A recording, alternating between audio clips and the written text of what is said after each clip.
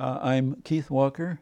I'm author of the book A Trail of Corn about the Burton Abbott story. This was the story of a young man, 29 years old, who was accused of kidnapping and killing a 14-year-old schoolgirl on her way home from school. Her name was Stephanie Bryan, and she disappeared near the Hotel Claremont on her way home from Willard Junior High in Berkeley in 1955. I first became aware of it through the newspapers. I was a newspaper reader like anybody else. And my newspaper that I worked for was on the peninsula across the bay from Alameda County where it happened. It was a case that many people were interested in, and everybody had different ideas about it. Some people thought he did it, and other people says he couldn't have.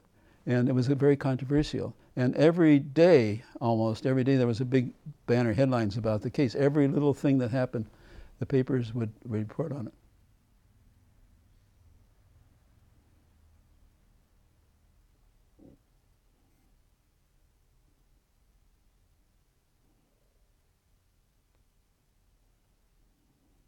She was devastated, I tell you, devastated. You saw her picture on the front of the book.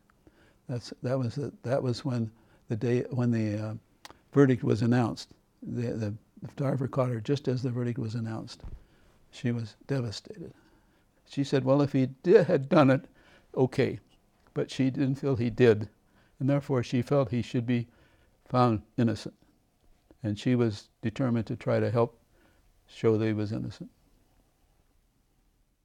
It kept bothering me because, well, in fact, there was an interview when he was in prison waiting to be executed by a reporter for the San Francisco Chronicle, and he told her, she said, well, if you did it, why don't you say that you did it so that you could put your family at rest, let them know that at least you did it, and so they could accept that.